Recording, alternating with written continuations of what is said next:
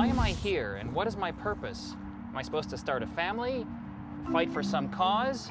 What is the point of everything? Everything created is one thought in the life of God. Boom. Boom, and then that developed into, human beings at McDonald's. Man's purpose is to chase women. I think we exist because God created us because he was lonely. The reason we're here on this planet is to eat good barbecue.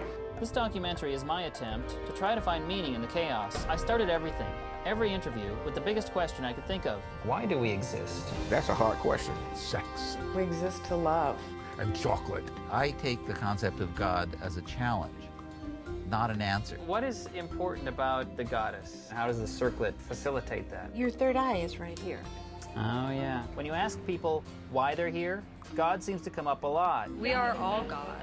We are all goddess. Is there an afterlife? Well, I gotta admit, I hope so. In heaven, I'm going to be perfect. I'm going to have abs of steel. I'm going to be chiseled, and I'm going to have a great tan. God's gonna cast you vagina lickers into hell lickety-split. What is the origin of the universe, and how does that affect our origin? Let me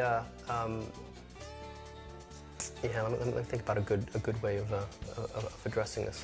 Don't bullshit me. Yeah. Oh, you caught me, man. Is there one God or many gods? Only one. God is only one. Does it require a start button to have started everything? But if someone pushed the button, who pushed their button? The God idea is very emotionally appealing for various reasons. It's very nice to feel that you're being looked after. 如果你今生今世做好事，来世也会修。如果修不成正，来世还可以继续修。For me, religion is like the banana skin.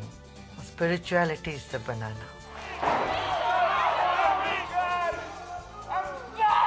Nobody can really be happy. You could have moments of happiness, moments of joy. But life is very difficult. Unless you're a total idiot, then you can be happy.